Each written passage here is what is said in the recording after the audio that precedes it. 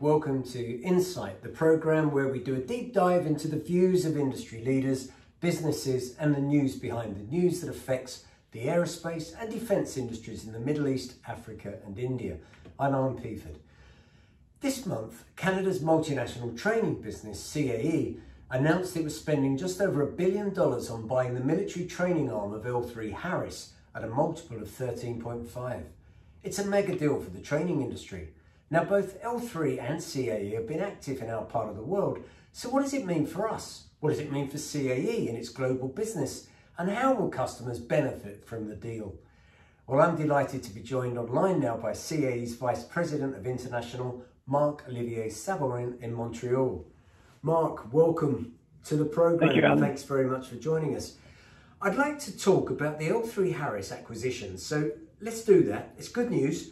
Tell me why it's so important and why did you do this $1 billion transaction? Yeah, Alan, and let me say we're very excited about this acquisition.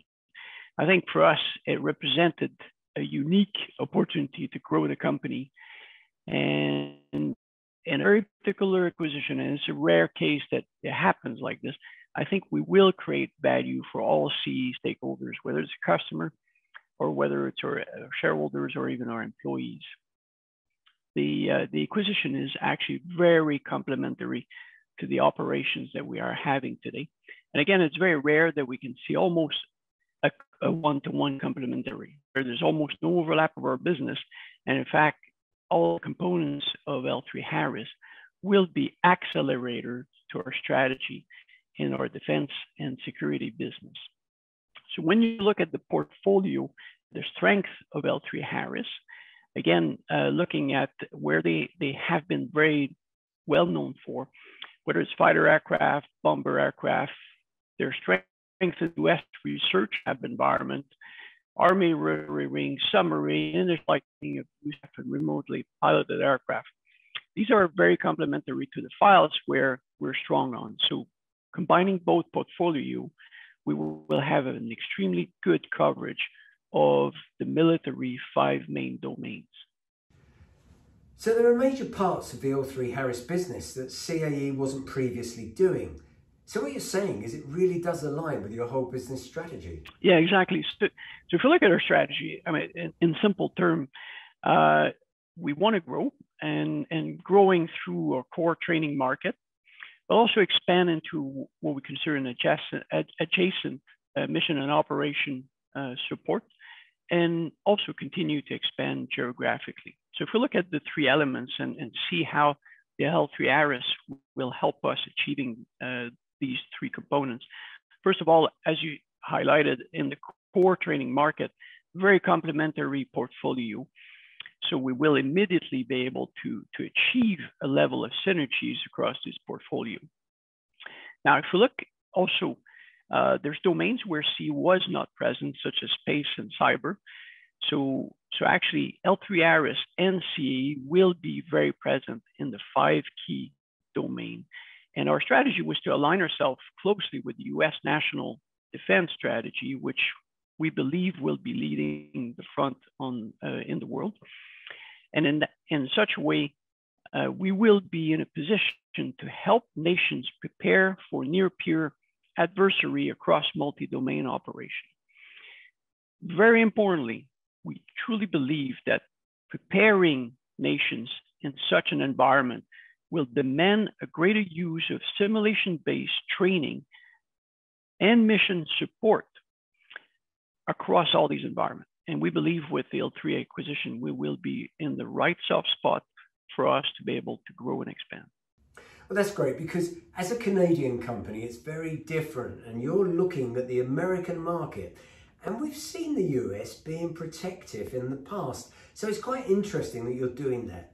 Do you see challenges, by the way, as a Canadian business with such a position in the US defense activities? Yeah, so actually on that front, there's a lot of precedence for us to have been doing this. In fact, if you look at before the L3Harris, the international region, which I lead, was about 50% of business, which means that the other 50% of our business was already in the United States. and where we were already doing classified programs in the United States. So I think we well proved that we are not only able to do this, but we do this greatly. And there's a lot of other international companies who have a significant US contingent. The likes of BAE Systems, for example, which are well known around the world, have a significant US business where they do work across different classification programs. So we don't believe that's an issue. And particularly, let me say, as you mentioned, we are Canadian companies. We are part of Five Eyes. And we are actually, if you look at the international region, we're very well represented. 5 countries of the Five Eyes consortium, which share an immense amount of data that assumes a level of classification. So we actually don't see a significant issue, and rather from a company perspective, from a strategy perspective, what we see actually is if you look at what L3Harris was very good at, was very much concentrated on the US market. In comparison, we are very well represented in the international front, where again, as I said, about 50% of our business was around the world. And the way we're going after that business is we actually set local companies all across that can serve the customer locally. So we've been very good at leveraging assets that we have across the world and delivering them locally. So again, we believe that L3 assets through the CAE network will be able to expand further and provide better delivered service to the end customers everywhere around the world. Okay, I want to take you into that international market right now. And of course, we've got a particular interest in Africa, India, and the Middle East. And I think you've had a significant presence there. So can you tell us, just share with me a bit of your vision for why CAE's business is going to operate going forward and the way it is in the Middle East region? Yeah, as you suggested, Alan, I think the Middle East region is very important for us. So if you look at the most of the countries' strategy in the Middle East is to achieve a knowledge-based economy through innovation and digital transformation. And they're very much at the forefront of this, and particularly where it affects national security, which when you look at our strategy, in fact, it aligns very well with our vision. Our goal in the Middle East is to contribute to this digital transformation and military modernization as a provider of training and operations support solutions. And the way we are going to do this is actually to grow locally, highly skilled workforce to support the local customers with local workforce and, let me say, global knowledge. And that's the way we're going after a business. That's the way we've been successful around the international region. And we're setting this up with companies in the Middle East now. Now, we've heard on our programs recently, talking to the Saudi Arabian military industries and their regulator, about that very thing of localization, developing knowledge bases within those countries. Do you see the US simulation and training technologies being part of that and being beneficial to the countries in the Middle East? Yeah, absolutely. I mean, and let me say, I mean, we thrive in the digital world. So from a technology perspective, we have, I think, what it takes to do this. But the way our strategy is actually to develop these technologies with our customer. Yes, we have core IPs and whatnot, but the idea, again, is to enable and empower the local office, which we are developing. And in the Middle East, we're doing this with local partners. So we are creating local companies, leveraging local knowledge as well, and creating new products, creating new solutions that are tailored to the local economy and local requirements, but very importantly, made available to our global network. So in that way, our own strategy and the way we're going after business is actually very much aligned with the requirements of the Middle East. And so we don't have to do anything special in a way. This is part of our recipe for success, which gets very well received so far in the Middle East. We recently saw CAE being very effective at IDEX in Abu Dhabi. So could you just talk directly about the UAE and how much you're helping the UAE with growing that knowledge base? Yeah, let me, and before I go to the specifics, let me bring a couple of points back. And I think it's very relevant. If you look at our strategy, and I talked about digitalization and modern technology. I think it's worth mentioning again that we are investing over $1 billion in R&D program called Digital Intelligence, which we believe will revolutionize training and mission support. So our vision of the future actually is much of the training experience, but as well as if you can push it to decision-making process or strategy development and future force development will happen within a virtual environment or with a virtual environment to support the concept. And this is actually where we're investing.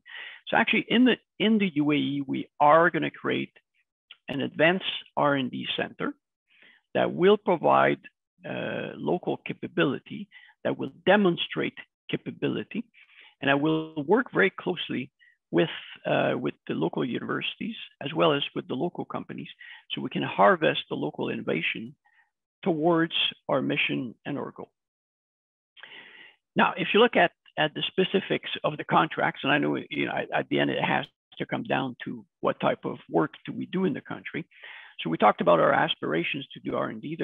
If you look at the current diversified portfolio we have in the Middle East, particularly in UAE, so we have three landmark contracts there, where one, we operate the remotely piloted aircraft training center in Liwa, which again brings innovation in synthetics. We are nearing the completion of two helicopter simulators for the UAE Joint Aviation Command. And again, we talked a lot about aerospace, but we are also developing probably the biggest synthetic comprehensive naval training center in the world for the UAE Navy, where all training can, from basic operation training, basic operator training, to mission training, can happen in a fully integrated synthetic environment. So that's the UAE covered, but there's a lot of other countries in the Middle East. Do you think the programs are going to benefit the other nations as well? Yeah, absolutely. I think, and let me just give you a bit of a round tour of the Middle East and some of the key contracts where we're involved in today. And again, it's a small elements of where we are. And I think it could give you a bit of an idea as to where we want to move forward and the diversity of the portfolio. So actually, we're very proud to be developing what we call a joint multinational simulation center in one of the GCC country, which will actually train all the leadership, all the commanders and operators for the Army, Air Force, Navy, and Staff College. And that's a capability that, once established, will be a landmark again for if you wish, cut and paste in multiple countries in the Middle East. In Oman, we are establishing the Oman Aviation Academy, which will actually train and support pilots for both civil and military sector in Oman and in surrounding in the region. And again, if you make the link to L3Harris, where we have acquired DAS Aviation as part of the acquisition, this is a very good element showing that tomorrow CAE will cover the entirety of pilot generation pipeline, from basic ab initio to full conversion training. In Qatar, we're currently developing the NH90 helicopter simulator with Leonardo, which will be delivered with multiple milestones across the next year. And we are also supporting BAE Systems, providing them with our latest MRE series visual systems, which provides fully immersive visualizations for the Eurofighter Typhoon simulators. And these are just a few examples to show you that we are present in these countries. As you mentioned before, L3Harris was present in Saudi Arabia, and it will give us a jump start at this country where we have multiple pursuits at the moment. So again, I think looking forward, the Middle East will actually be a growth sector for CAE, and the L3Harris acquisition will give us a good footprint for us to expand again faster than what was originally planned. So how do you see that integration happening? Because L3 are operating obviously in the Middle East at the moment as well. Are you coming into one single base, and how soon will people start to see the benefits of these two businesses coming together? Yeah, so it's a bit early still to say about, to give you some of the details of integration. Again, when we look at the L3Harris portfolio and where they're strong at and where CE is strong at, it's very rare that we find the same level of complementary.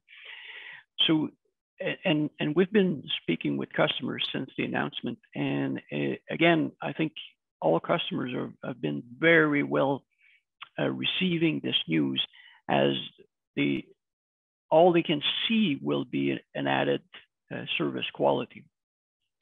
So they are present in the Middle East, and again, they're present on different files where CE is. So again, what I think we'll be able to do there is provide a better integrated service to all these customers, simply leveraging the different locations where we are present and the local manning. And I see in this area no, let's say, no synergy loss, only positive opportunities. So Marc-Olivier, thank you so much for joining us and explaining the whole way that works. And I'm sure we're going to see an example here of where the whole becomes greater than the sum of the parts. So thank you very much for joining us on this program and really giving us the insight into what CAE is doing in military training. Perfect. Thank you very much, Alan. Thank you.